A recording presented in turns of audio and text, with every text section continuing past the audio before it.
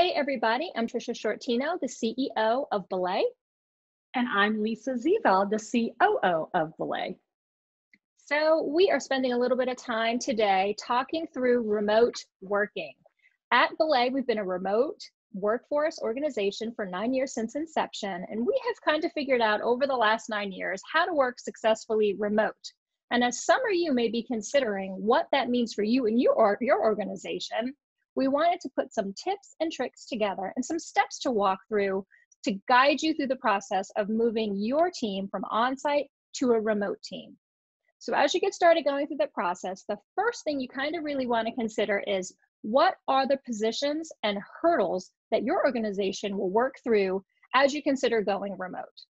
First and foremost, do you have the right equipment? Do you have desktops? Do you have laptops?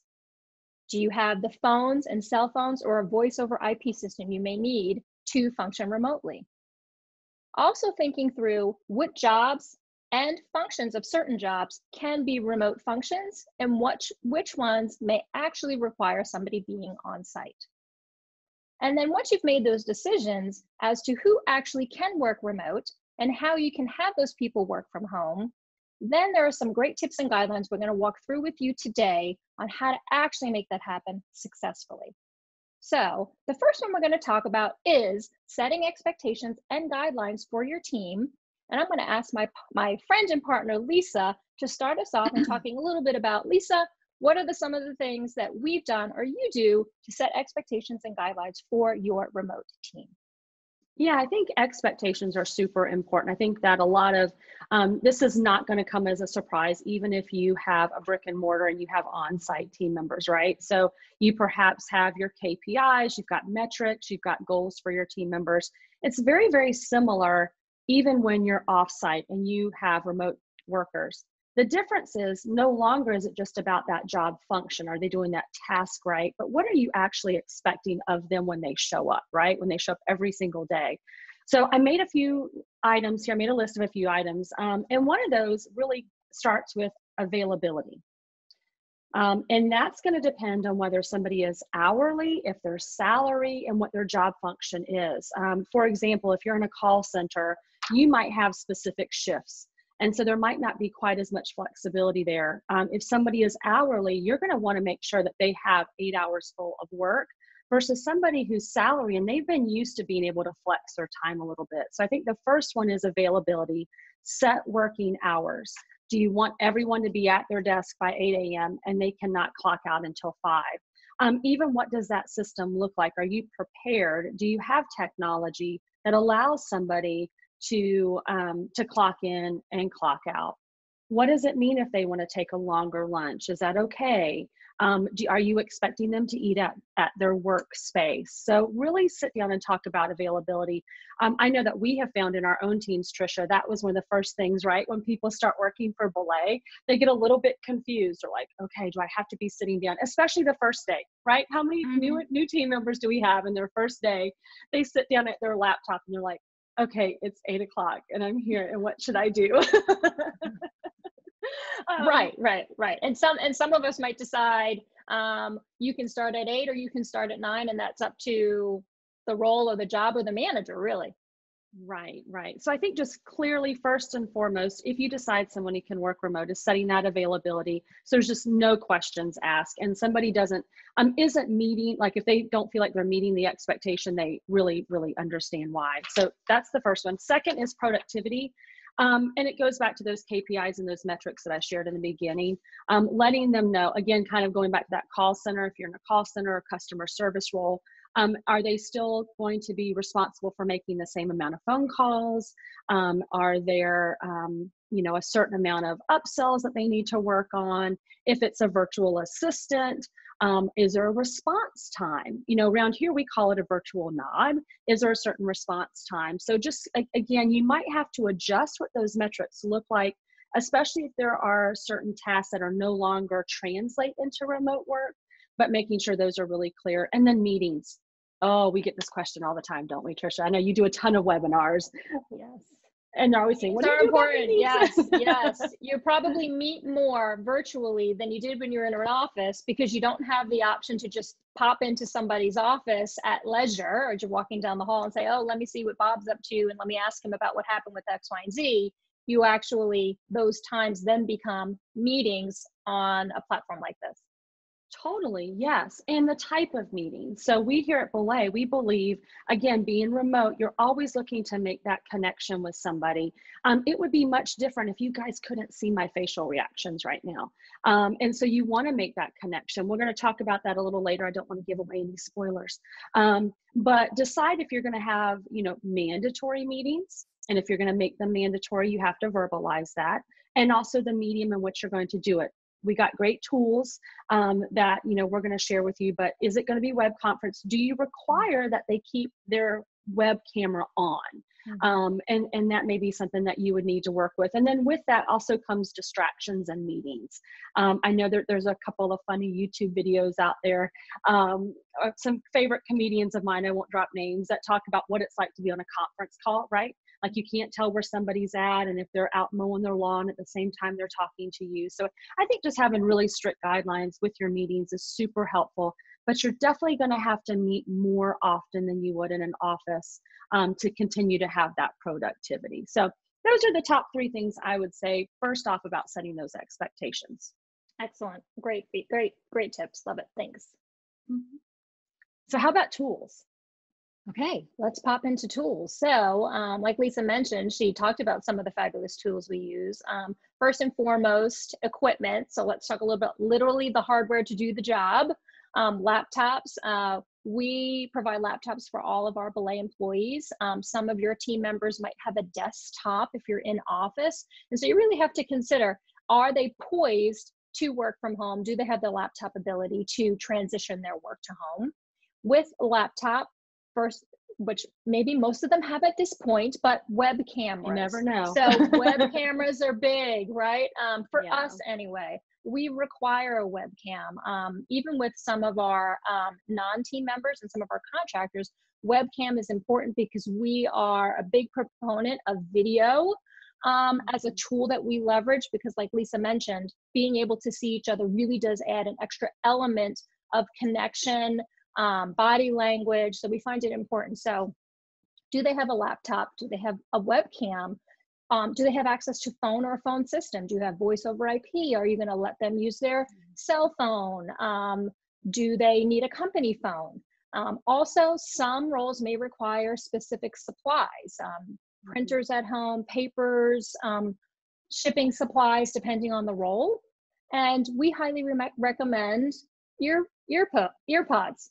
Or yes, headphones, AirPods, whatever that may be, noise canceling. So actually, if there's something going on in the home that's not in this room, it actually really helps mute what's not happening right here and allows you to have a little more privacy and a better audio experience. So we recommend a headphone for anybody who's working from home, especially if you're going to be in a meeting setting like this. And of course, I think it goes without saying, you've got to have a great internet connection. This is hard to do if you're buffering or if you don't have a great internet connection. So those are some of the things that we view from an equipment perspective to really get started. Second, really having a dedicated office space. Now, you might not have a room in your office, room in your home that can be an office, but maybe it's a spare bedroom or a part of your dining room that's off to the side of the house that you can dedicate to be a quiet space for you to work. So we recommend a quiet office space, even if it's not its very own room. And then being mindful of what's actually behind you. Are you causing distraction because your family's walking behind you? Is your cat and your dog doing laps around you? So depending on how your home is We've got some funny stories about that. We do. We have some stories about what goes on back there. So you might want a wall behind you versus the desk being up against the wall. Then also file management, digital file management, especially if you're remote. So for us, we use tools like Dropbox and Google Drive, but where are you keeping your documents that everybody can have access? You're not going to have a central file cabinet in an office equipment room that people can go get files. So digital file management is a big one. scanning and housing documents in a digital place where people can access and not physically have to be together is important. And we're a big proponent and fan of Dropbox. And then a web conferencing tool like this. We use Zoom. We highly recommend Zoom. Actually, Zoom right now is running a great promotion. It offers some free services, so I would check them out if you're in need of a web conferencing system. They're fabulous. There's also Google Hangouts if you're a Gmail user, and tools like GoToMeeting and WebEx. We've used them all. We love them all. Again, we are a big believer in video as a means to maintaining great culture and organization for our team. Then you have to look at things like communication tools. So how are we going to connect on the quick and dirty, right? Sometimes if you just have a real quick question and you don't want to flood somebody's inbox, what are the expectations you're setting for your team? Are you good with texting? Is texting a good option? Do you not want texting? Do you want to use an instant messenger?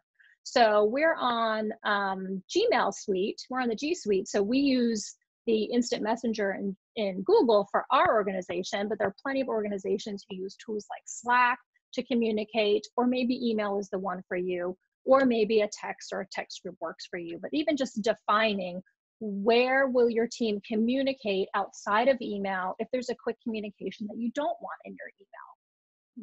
Then there's also project management tools. How do you get the big projects lifted and done, and task management for a group of individuals or a team?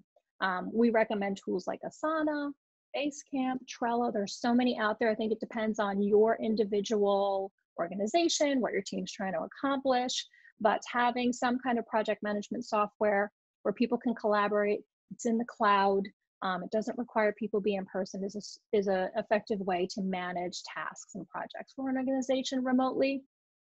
And then last but not least, and we'll talk a little bit more about this later, cybersecurity. Do you have a VPN that your staff needs to log into? Do they have easy access to do that remotely? And then are there other tools you want to use to help with security, password protection like LastPass, and things like that that you want to look into to make sure that people have access securely into all of the tools that you're using. So from a tool perspective, that was a lot of tools. It's a lot. It's a lot of tools. There's a lot out there. There's so many great tools that really support working remote. There is no shortage of opportunity to work remotely due to all of the tools that are everything in the cloud.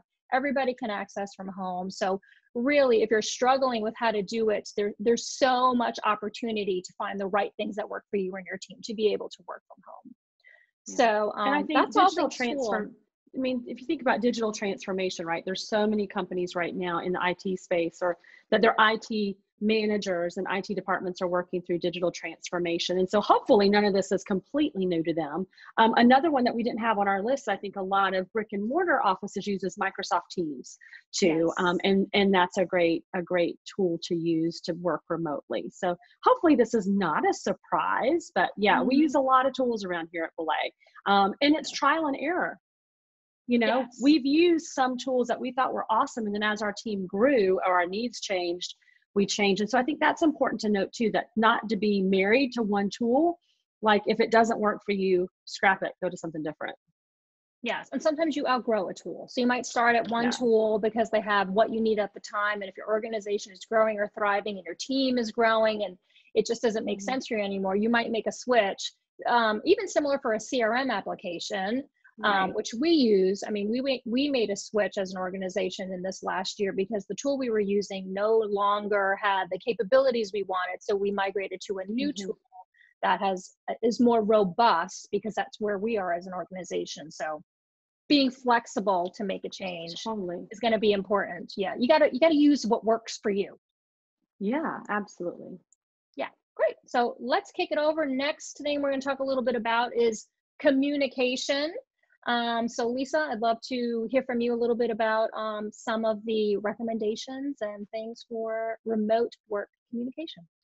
Yeah, so hopefully you guys out there are starting to see that we're building upon this, right? So once you determine that you have team members that can work remote, then you set the expectations. They've got to have the right tools. And we've kind of teased you a little bit about what communication looks like.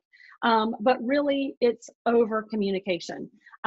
After almost 10 years in business, we think we over communicate. And we were just together as a leadership team, and we learned that we need to communicate even more, which is hard to believe, right? Like, Crazy. I was like, no, Right. Just there's when no you way. think you've said it enough, say it again. You can Say never, it again. just Say keep it repeating again. yourself. That's right. That's right. There's this whole thing about communication and how, what I say is how you interpret it is something different, right? We learned this whole chart about each point along the way, something gets lost in that. And so you really have to be very conscious about how you're communicating, what you're communicating, and the channels on what you're doing that. And so I think as an organization, you have to have all the right tools, but you have to set some expectations that go around that too. First and foremost, email. I think every organization out there has email. It's such a wonderful tool. Everybody has it on their phone, has it on their computer. It's really, really super easy. The problem with email is that sometimes you don't get the response you need. We here have what's called the virtual nod. I teed that up a little bit earlier. And what that means is we've set an expectation on how soon we expect somebody to read that email. And it has varied over the years depending upon which season we're in. Whether that's I will respond, even if a virtual nod is, even if you don't have the answer, just saying, hey, Trisha, I have this, I'll get back to you, and setting the expectation when you will get back to somebody regarding that. And whether it's an hour or 2 hours or even 24 hours, it's super important to set when you are going to do a virtual nod. The worst is when you send an email, everybody out there has done that, and you're looking at your watch, it's been 3 days and you've heard nothing, right? We work with vendors. I won't name That's names. the worst. Yes. Who you send an email and you don't hear anything back. So virtual nod is really, really important with email. I can't stress that enough. So that's the first. And then I don't have this on my little notes. I'm going to go rogue here for a second. How the tone in your email. I think this is on-site or remote. Mm-hmm. It's even more so when you're remote because you never do get that in person, right? Or very rarely. Watch the tone in the email. Make sure that you're speaking appropriately. Watch the amount of emojis that are in there. Be direct communication. A lot, again, gets lost in email. But work with professionalism. Yes. Reread yourself. And then some things, honestly, let's be honest, some things shouldn't be in email. No. Like, yeah, you should have picked up the phone and called on that one, or yes. Even being mindful what should be in an email and what maybe has some sensitivity to it. Right. That should be a phone call or a Zoom. Yeah. And working with, your HR department, your legal compliance department. Like you said, some things just should not be ever put in print. Not that I, think anything nefarious is happening, but I'm just saying, the tone should not be communicated. So email for us, I know, is the number one thing that we use. Outside of that, you mentioned instant messaging, a lot of tools that you can use that. You also mentioned our CRM. We recently made the switch to Salesforce. This is not a plug for them, although we do love them. But there's a great chatter feature in Salesforce, lots of instant messaging that happens within the G Suite. So those are really, really good. And what we find is that an email is for things that you can wait for that virtual nod. An instant message is almost something where you would have gotten up from your desk and walked to someone's office, right? Like, I need an answer pretty quickly. I'm just going to walk around the corner. That's what really an instant message is. Next, video conferencing. We talked about Zoom, how awesome Zoom is for us. WebEx is another great tool just to see the person's reaction, set those meetings, set the expectation, just like you would within a conference room. So definitely communicating there. And then text and phone. For our leadership team, we have a group text. I know some of our partners use the same thing. It's easy to get out quick communication. Again, everybody has their phone. Now, if you are in an office and you've been using a phone system, like Trisha said before, looking at your tools and trying to figure out if you need to perhaps do some sort of cell phone allowance, what are the policies around somebody using their cell phone for sensitive information? Again, kind of that cybersecurity thing can also work with your cell phone. So you might need to visit how you want your team members to use their phone. But it's a great, great, great tool. As you can imagine, we're emailing, we're instant messaging, we're on web conference and we're texting, oh, and calling each other too. 5 different ways that we communicate, and we're doing it all the time, nonstop. And a lot of times, right, Trisha, we will say the same thing on all 5 channels just to make sure that nothing is lost in translation. Yes, yes. And going back to your point where you talked about if you're asking your team to use their personal cell phones for business, making sure that the security is set the way you want to, but considering an allowance in case they need to increase their plan. Maybe they're not on an unlimited plan and you're asking them to use their personal device for you. We also offer something similar for internet. So maybe your employees only have the base package at home for internet speed or bandwidth, but you actually need them to have the right amount of gigs and power to work from home. So we also provide our team members with a internet allowance so that they can upgrade their home internet so that they have the best available speed and resources to them so that they can work really effectively on both their phones and the internet. Yeah, because that's the other downside. I mean, I know, I believe it is, there's another web conferencing tool. Shoot, we used to use it all the time. I lost my train. Remember, in the very beginning, we used it. Skype. Oh my gosh. Skype. Actually, when you log into Skype, it will actually say it needs a certain amount of bandwidth. So I think too, when you're perhaps evaluating on that tools list, evaluating the tools you want to use, realizing that some of your team members who aren't used to working remote might not be able to use a tool like that because it requires so much bandwidth. Yeah, especially the video capabilities, because the streaming of the video and recording things like this takes a good amount of bandwidth. So you just want to make sure that they have the options and the things they need at home to be successful using the tools you're going to mandate that they use. Yeah, absolutely. So speaking of success, I know here at Belay, we measure success by metrics. We're big on dashboards and metrics and all those things, but we also measure success within our culture. So I'd love for you to touch, as our CEO, I'd love for you to touch a little bit about culture, because I know that's really important for teams that aren't used to working remote, how to maintain great culture. Yeah, so working remote really does emphasize, if you will, how unique it is to create an environment where people enjoy who they work with, enjoy coming to work and love their jobs, when really all they're doing is walking into their home office. So there's a lot of intentionality that goes into how do you create an environment and an organization that feels cohesive, connected, and engaged when you're actually not all in the same building together. And we've worked really hard over the last 9 years to make sure that that actually is a thing. You can have a living, breathing culture and a healthy organization where people like to show up to work, and literally we're not in the same room together. The opportunity we have to be together in person is few and far between, and it takes a ton of intentionality. But to not sound like a broken record, it's a lot of over communicating and using multiple channels to communicate. You're over-communicating. I love it.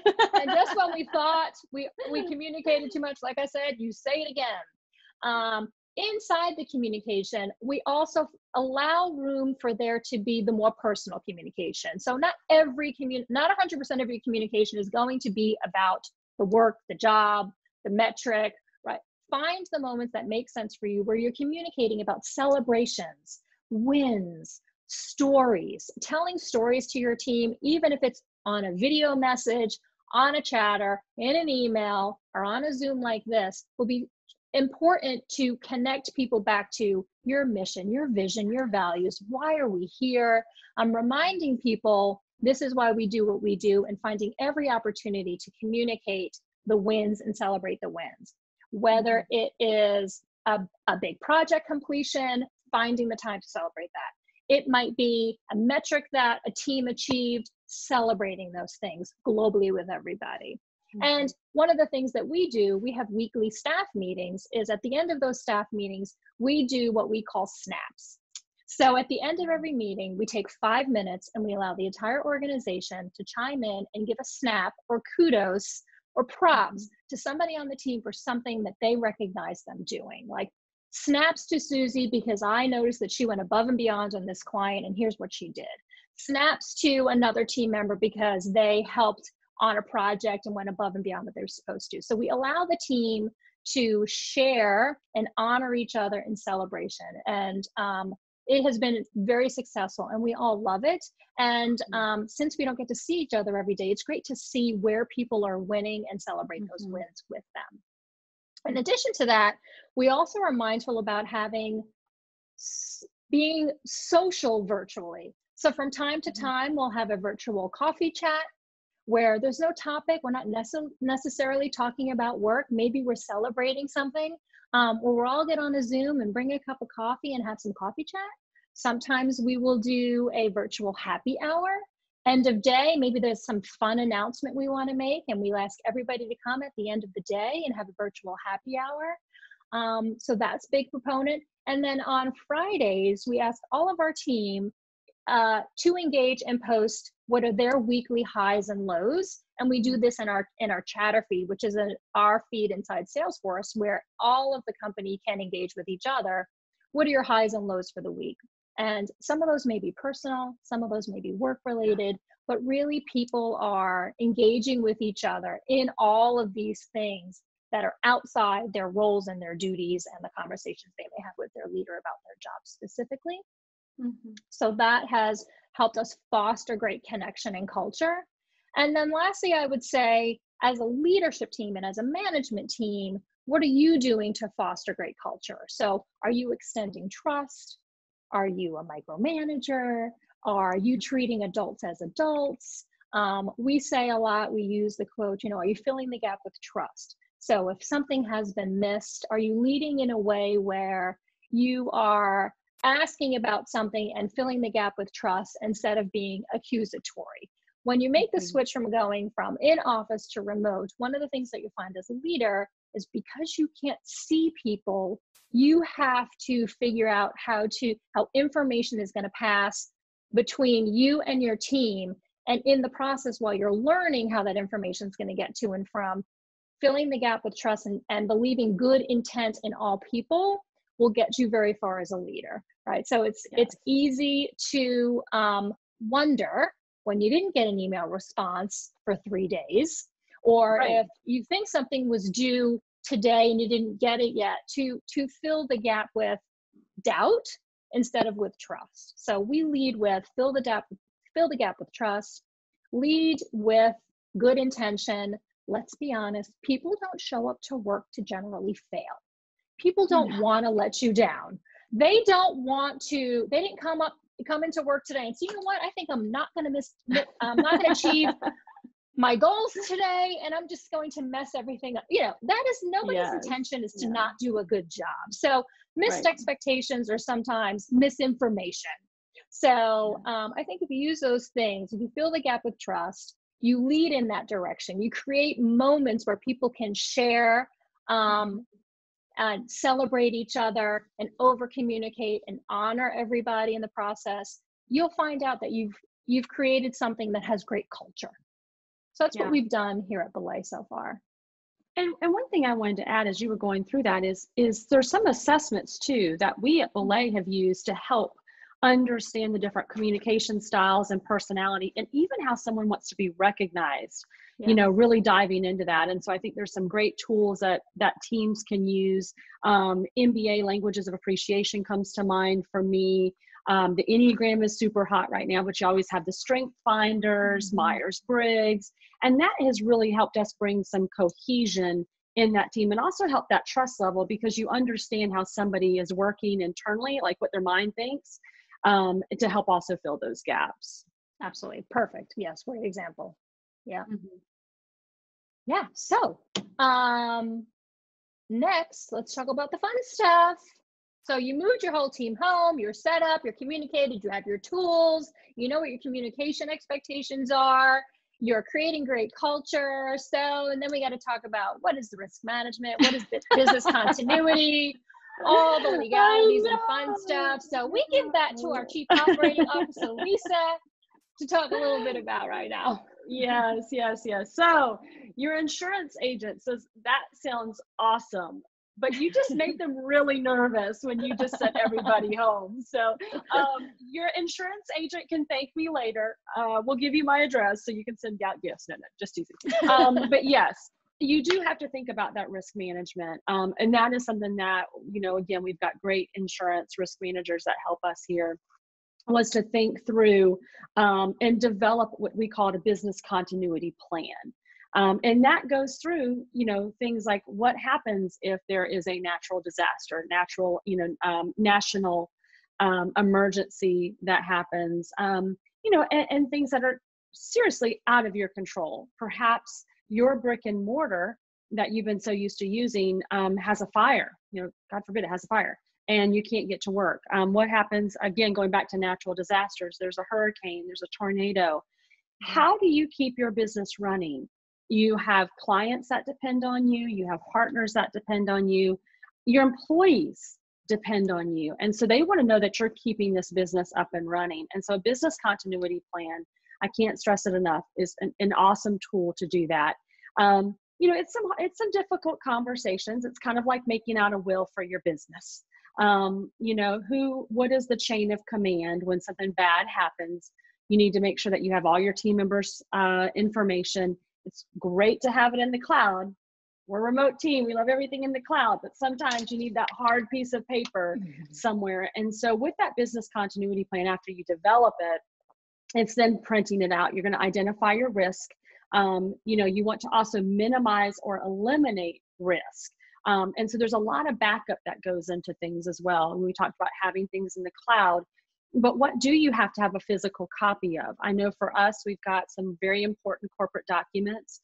They're in the cloud, but we also have to make sure that we have physical copies of them too. Maybe there's a redundancy system. Maybe you have things in the cloud, but you also have, maybe little pen drives where you've also got some information, and that's in a safety deposit box, or it's at an officer's house or a board member's house. So just making sure when you come home and work remotely, that you're not just having that, that plan on what happens if there's a fire in the building and how to get everybody out, but how to keep the business rolling is really what this is all about. So determine the plan about recovery contingencies. That's super important. Create a crisis communication plan. You were really awesome about mentioning all those tools, Trisha. So then this is a great time to use those tools. Everybody's cell phone number, so you can text them. Perhaps it's a group texting system that you use, so it's already in there. But having everything written down is going to be super important. And then just prepare for it. Talk about it with your team. Say, hey, if something like this happens, this is how we're going to make sure that everybody continues to provide the awesome service that we have, that everybody continues to get paid, that we continue to be the top in our market and in our space. And so it's just really being prepared and thinking through, again, risk management, thinking about what can go wrong and being prepared for it, and then just hoping it doesn't, right? But it's always hoping it doesn't. The finance side of me also says, again, your insurance agent's going to be happy because your insurance provider is going to want to know that. And then there's also some savings, little tip there, also some savings that happens when they know that you've thought through this, because a lot of businesses haven't thought through it. So don't forget, this is a very important part when you're moving to a remote team. Awesome. Okay, guys. Yes. So we have talked about if you're going remote, who's going remote, and can they go remote? We've talked about setting some great expectations and guidelines, availability for employee hours and all those things. We've talked about tools that you could leverage to go remote. We've talked about communication tips and strategies and the tools to even use for communication. We've talked about some ideas you can put into place if you want to make sure you maintain great culture when you're remote. And then we've talked a lot about risk management. So with that, we're going to end today's session on that note. We know there is so much more that we could talk about when it comes to remote workforce. This is just scratching the surface. This is a great get started plan for you all. We would love to hear from you if there are any specific things you would love a deep dive into. Lisa and I plan to continue to share resources and information to you regarding remote working. So we'd love to hear from you on how and what else we could serve you with, what other content would be super valuable. and hear me say in final note that you really can do this successfully. There are very few organizations where working remote would cause hardship. Like, we have worked with so many different industry professionals who've been able to do this and do it successfully. And we've lived it out and feel like it's a great option for your organization. And honestly, the employees love it. It gives great flexibility in their work-life balance, self-care, and love for the job when there can be so much flexibility. I mean, who wants to do the rush hour commute if they don't have to? No. And yeah, like you said, I mean, just the productivity goes through the roof. I know our team is so grateful for the opportunity to be treated like an adult, to be extended trust, and to really work with autonomy. I mean, hands down, it's the best thing we could have ever done. And I know that we've heard that from some of our partners, who've walked away from a brick and mortar. It's a great cost savings, right? Mm-hmm. Yes. You don't have that overhead of that building, right? And they brought their team to work remotely. And it's not just about working from home, right? And that's part of the setting the expectations. But, some teams are allowed to work from a co-working space, or, work while traveling. And that really does talk about a culture builder. Whew. Right. Absolutely. Yeah. Yes. So if you want more resources in the meantime, hit up our website. We have a ton of resources on our website, www.belaysolutions.com. We're also on Facebook and Instagram. We will keep you in the know. We have a blog you can subscribe to as well on our website. And we look forward to seeing you on the other side. Good luck in your remote journey. We are here if you need the help. Yes. Bye. Thank you. Bye.